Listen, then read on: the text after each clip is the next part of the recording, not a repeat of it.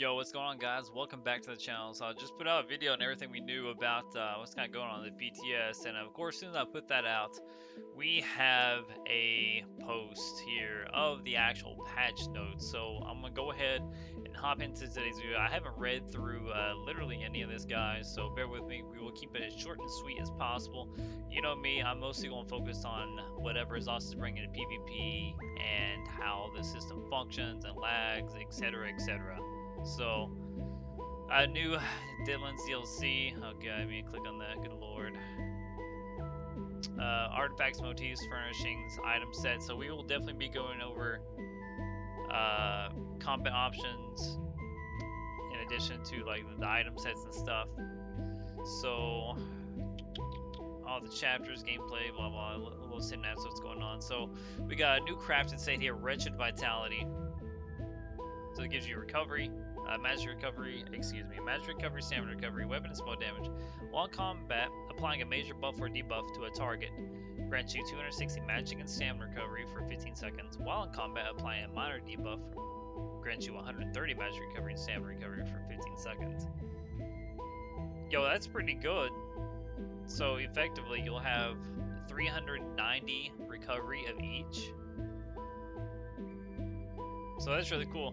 I'm sure there's a lot of classes and stuff you can kind of pair this with, and you can just slot this on one bar too. You don't have to have this on both bars. So, yeah, just whatever your buff and debuff bar is, it essentially gives you, a shit ton of recovery. I like this set, Wretched Vitality. I have to remember that. So we got Deadlands Demolisher, gives you maximum stamina, weapon and spell damage, maximum stamina. Your bash attacks deal 1,000 more damage when you bash. You also do physical damage and cone in front of you, interrupting all enemies it hits. This effect occurs once every 2 seconds and counts as a bash. From PvP, I don't think that's relevant. We got Iron Flask. Max health armor. Cool, I like that. When you drink a potion while in combat, it reduces your damage taken by 12%. This is pretty much major protection without the actual major protection buff. This kind of seems underwhelming. So we got Overland set here. Got Eye of the Grass. This is light armor set. Gives you Magicka, weapon and spell damage, spell critical, and the 5-piece. When you deal critical damage, generates 7 ultimate. This effect can occur every 5 seconds. Ooh, that's pretty good. Kind of like that for the DK, not gonna lie. Excess Ward, this medium armor set, we get critical chance, weapon and spell damage, critical chance. Dealing critical damage with the direct damage ability grants you a damage shield that absorbs 8,000 damage for 6 seconds. This can occur every 6 seconds. I mean, maybe. We have Kin Marcher's Cruelty. We got health, stamina recovery, armor, and when you deal direct damage, you apply 1 of 5 major debuffs to your enemies within 8 meters of you for 18 seconds. This effect can occur once every 8 seconds and only if the enemy is in range. Eligible debuffs are Major Breach, Major Cowardice, Major Defile, Major Maim, and Major Vulnerability. Oh, wow. That's pretty cool. And that's within 8 meters around you. I mean, it is a really low debuffs to enemies within 8 meters of you for 18 seconds. And then, so this can prop twice within the duration. That's pretty cool. Actually, I want to think about this set. Like, there's a lot of like turn and burn combos you can work in with this. That's pretty good. New collectibles, outfits, and styles. We're gonna skip that. Titles, motifs. You guys can read through this. I'll leave the patch notes down in the description. Go ahead and copy that for the other video. So we got the armory system. As you guys know, the armory system. This is essentially a UI that's going to allow you to equip multiple sets and builds in an instant without having to painstakingly go through unequipped and re-equipped items. PC, if you guys are unfamiliar, if you're on console, PC already has kind of like an add-on that does this, but since you guys don't have add-ons, this kind of compensates for that. Turn camera down a little bit. So, curated item set drops, bosses and rewards from arenas incursion. Now, preferentially drop item sets that had not been unlocked. Okay, yeah, so essentially what this is, guys, if you're trying to grind a set and if you haven't got one item from the set, this ensures that you're not going to get any repeats until you complete the entire set. And once you complete the entire set, you can just pull it from collections if you need another copy of that. So this is great. I love this. It'll save a lot of time with grinding and such. New mythic items. So yeah, of course we're going to show the spoilers. Update 32 adds 3 new mythic items to obtain through the antiquity system. Note that the Great War chapter is required in order to unearth antiquities. Yeah, a little bit pay to win, but alright. So we have Markin Ring of Majesty. So you gain 100 weapon spell damage and 1500 armor free for each 3-step bonus active on the wearer. For each 3-set bonus. So you just okay, so you just have to have 3 pieces. So this is interesting. I mean, typically you're gonna run 2 5-pieces and 2-piece. So I don't know. This set. Oh, we can read what the devs have to say. This set's effect counts for any 3 or 5-piece set in which you're wearing a minimum of 3 pieces. For example, yeah, we know. Hunting's Rage also counts as one 3-piece bonus sets on the wearer as modified. Okay. Wearing 3 pieces of Hunting's Rage also counts as one 3-set bonus on the wearer, as would wearing 5. Okay, so yeah, that's I think this is pretty dog shit. Yeah, this is well, so I'm sure there's some builds where you can get 3 instances of this, but I think most people are going to get 2. So essentially, you're going to get 200 spell damage and 2300 armor. That's not good. I don't like that. So we have Belazar's Band. Increase the damage you light attacks by 1185. When you deal damage with a consecutive melee light attacks, gain a stack of Belazar's Temper for 10 seconds, up to 5 stacks. When you perform a fully charged heavy attack, consumes the Temper and deals physical damage per stack to enemies in a line. After a 1-second delay, stunning them for 3 seconds if the 5 stacks are consumed. This effect can occur once every 4 seconds, scales off the higher. More stamina procs, man. Like, pair this with Frenzy of Momentum. Just more procs for stamina. No offense to you stamina guys, but come on. So I'm hoping this is the Magica variant. So, Spalter of Ruin. Activating Crouch. Oh, God. Activating Crouch toggles on and off a 12-meter aura of pride. Up to 12 allies in the aura gain 260 weapon and spell damage. Reduce weapon and spell damage by 130 for every group or benefiting from the aura of pride. I mean, this is okay. This is cool. But Belazar's Band is just yet another stamina proc set that they're just gonna Donnie spin to win you with. Frenzy Momentum plus this plus whatever. So one shot's gonna be even harder on the stamina build. And then yeah, these are pretty underwhelming mythics, guys. I'm not gonna lie. I don't see myself farming any of these. New homes, combat music. Yeah, you can toggle on and off now. Like, come on, guys. We all listen to Pandora and stuff anyway. PvP emote. Okay. This is for just support-wise. Event testing, Undaunted Celebration. Grab your axe and a bag of plunder from Undaunted Celebration returns to Tamriel, plummet in the depths of the dungeons. Bonus rewards during this annual event. The first dungeon boss you defeat in a day will drop 2 event tickets and special glories Undaunted boxes. Okay, so we've already seen this before. Alright, so this is kind of what's going on in the PTS. I'll read through this because I'm mildly curious myself.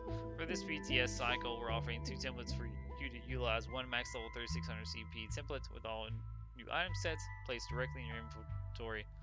Do you like these going into your inventory instead of the bags? Let us know. I'd rather just type in something and it bring it up instead of going through a bag and a bag and a bag and a bag. That's dumb to find your stuff. So all that's gonna be in our tutorials. We're not too much worried about that, guys. But yeah, the new sets, I think they have potential. They don't seem super broken like this patch, so I guess that's good. I want to know what they're doing these proc set changes though. Is this gonna be in here? Bosses, general furnishings, quest, Synchratorum trials. Scale Collar Peak. Not too worried about dungeons. I want to see class balances, guys. That would be great. Antiquities, quests, dungeons. General. General quests. You guys can read this through you want. I'm trying to keep this as quick as possible.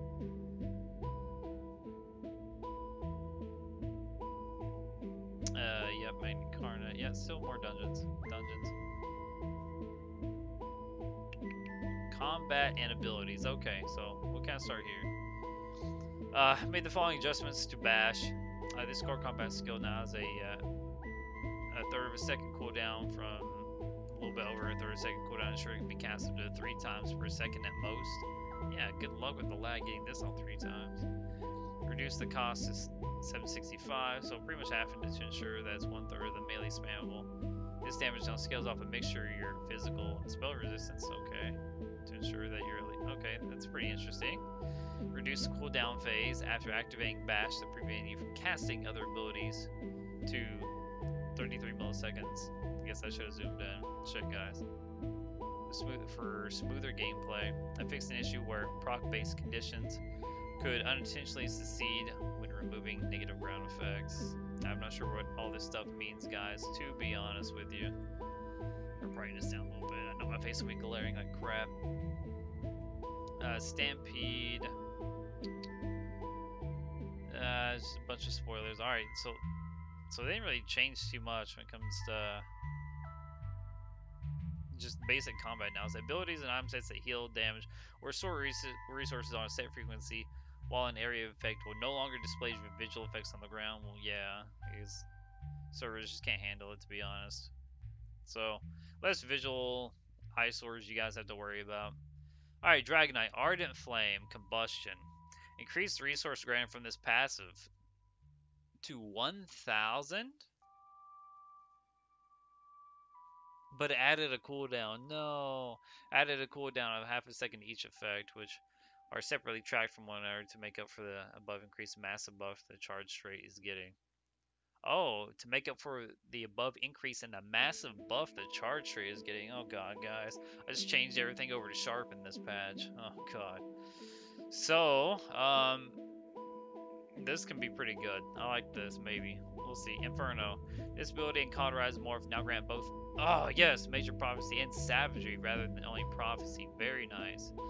Flames of Oblivion. This morph now launches 3 fireballs up from 2 since it lost part of its unique morph function. Oh, we get 3 balls, guys. You could almost use this as a spammable, like legit. Lava Whip. This ability and its morphs now scale for highest offensive stats rather than exclusively Magicka-based stats. May this finally end the fiery and age-old debate over getting a stamina whip. I never debated that whatsoever. Who and all debated that? Let's be real. How about make it non-dodgeable when you get a power lash? That'd be great. Flame Lash Morph. Fix an issue where this morph did not apply off balance to targets who were immobilized but not already off balance. Yeah. The override ability Power Lash now heals immediately rather than over the 2 seconds. I do not like that change, but its total healing per cast has been reduced by approximately 43%. However, Power Lash no longer has a 3-second cooldown. Okay.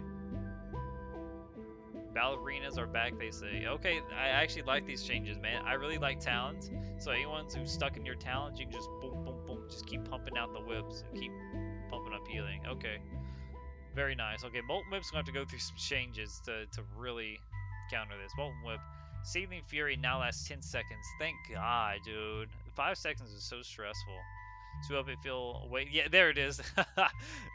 So up to 10 seconds for 5 seconds to help it feel way less stressful to use in rotation and allow for activation of the activation of the perfect moment. Okay, that's a good change because I just was working on a no proc like single target Magicka DK build and it was so stressful to line up the burst with like your perfected Maelstrom and I was like, man, it's too hard to get off in 5 seconds. Okay, so that's a really good change. Very cool. We're not gonna read the spoilers. So you can just keep lashing people to heal. That's awesome. I love Power Lash. World in Ruin. This passive now increases your damage done with flame and poison attacks by 2 to 5% rather than increasing your damage done with area of effect flame attacks. Oh guys, we get a 5% buff. Oh boy. 5% damage buff. Let's go. Ash Cloud, this needs some love. They need to reduce the cost even before I read this. This building is morphs now costs 378 magic recovery is second while active, rather than having a massive upfront cost. Yes, dude, they're paying attention even before I'm reading this. Yes, thank you. Keeping their cost per second relatively the same while removing the penalty of having to recast the ability, aside from losing a global cooldown. Okay, that's amazing. That's pretty cool. You just gotta forget to untoggle it. These abilities now take 15 times over the duration, down from 16, whether total damage or healing per caster. Remains relatively the same. Ugh, excuse me, guys. These abilities now last 15 seconds at base rather than 12. These abilities now rank up, blah, blah, blah, blah, blah. Eruption. This morph's initial hit damage now has a 10-second cooldown to prevent it from turning into an incredibly low-costing AoE spammable. Okay, agreed. Battle Roar passive, oh boy. This passive now restores 50 health, magic, and stamina per ultra consume rather than the 23 and 46. Okay, so more sustain for us. Yo, okay, they give DK a lot of love. I like it. Yeah.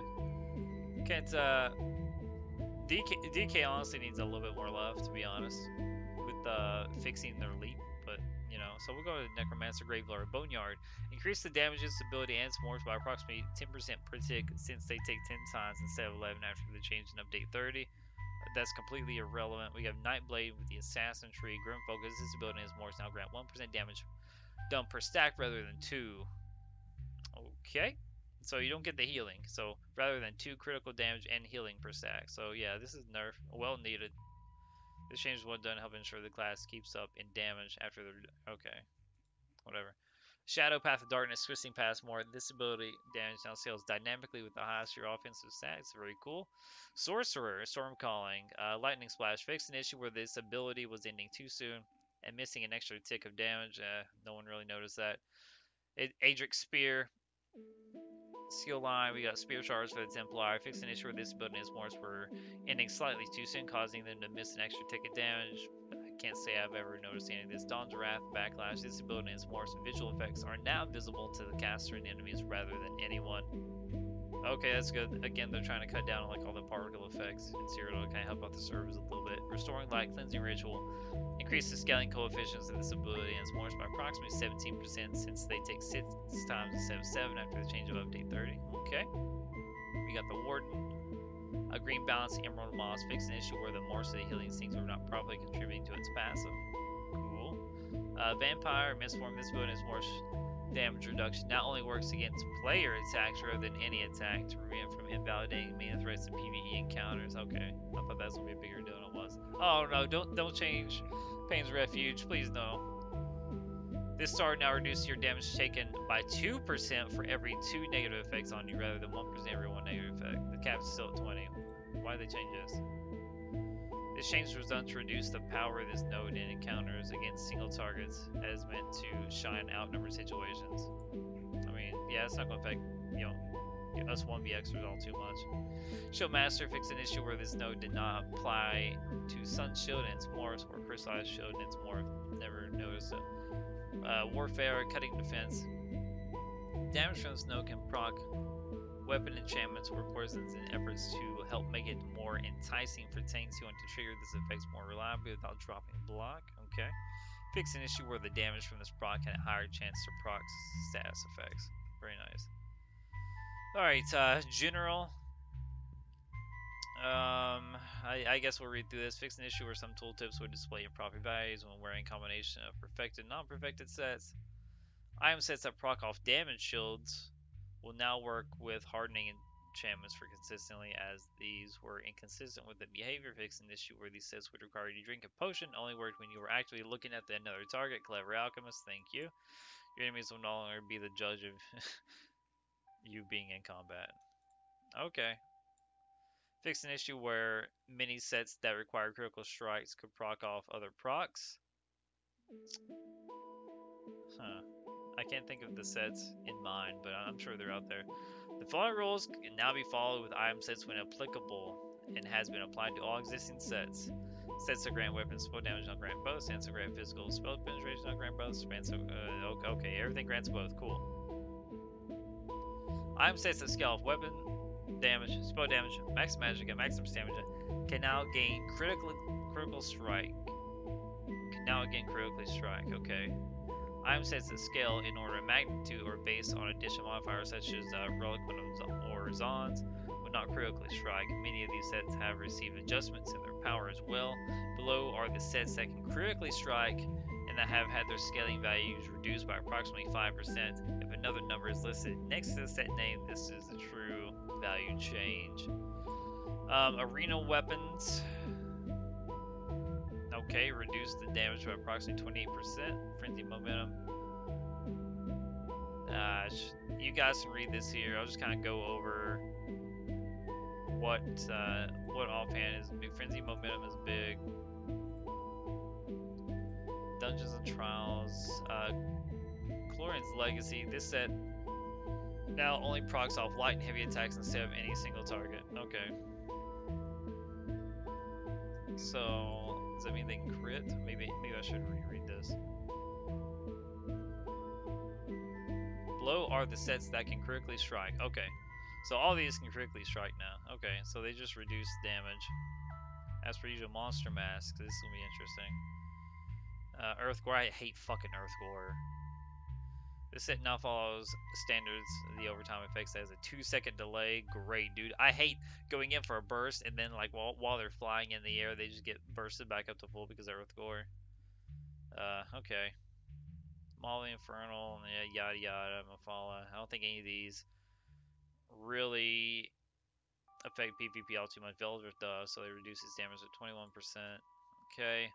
Overland sets.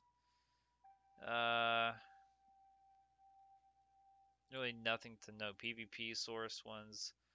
Alright, where is Hrothgar?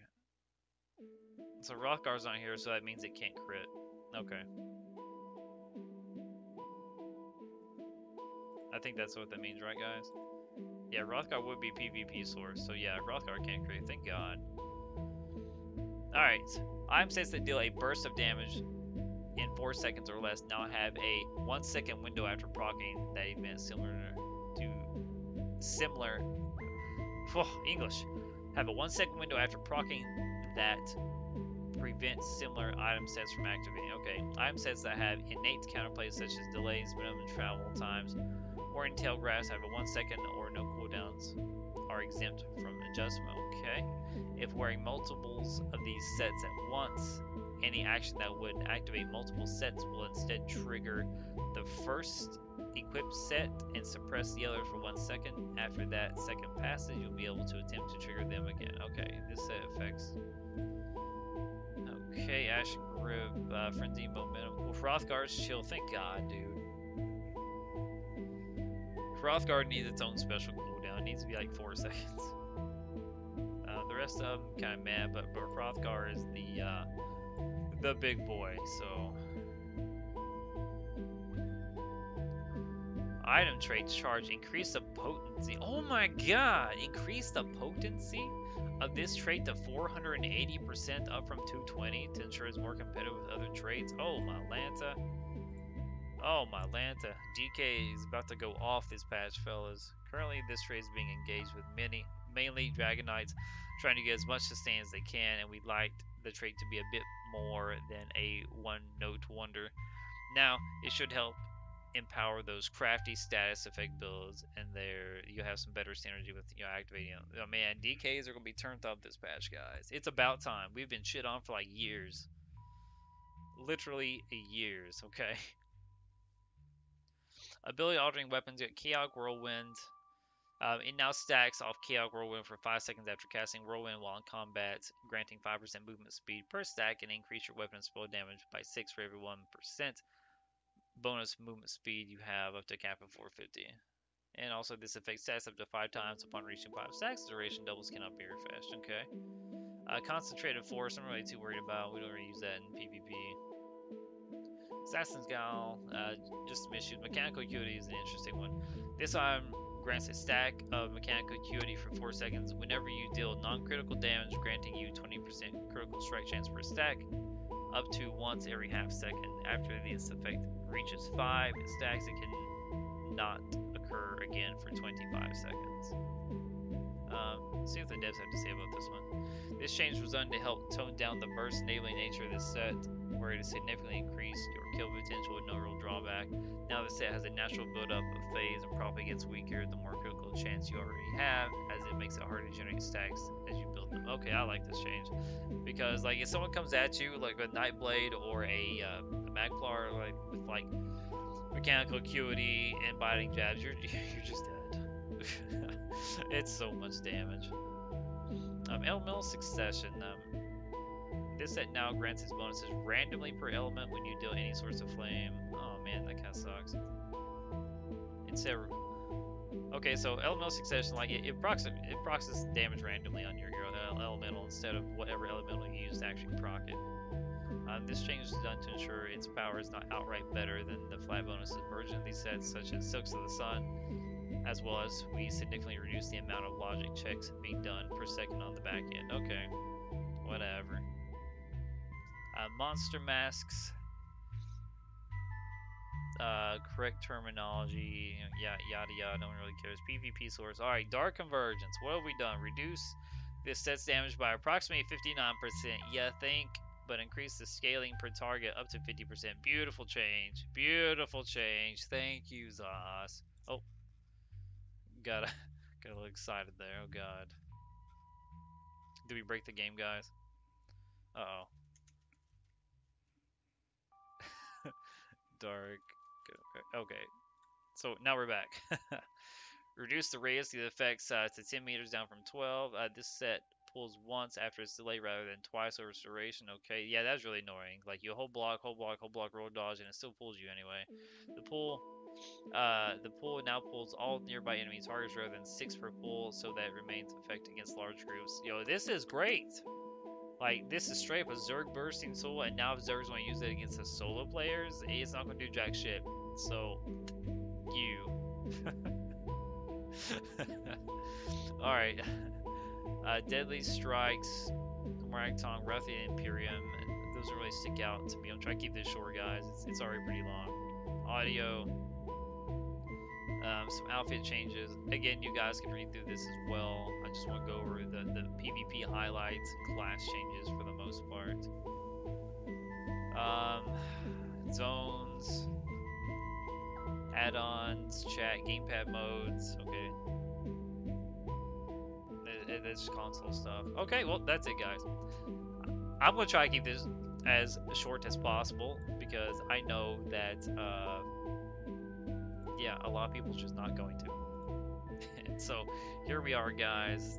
Thank you again, and you all have a great rest of your evening.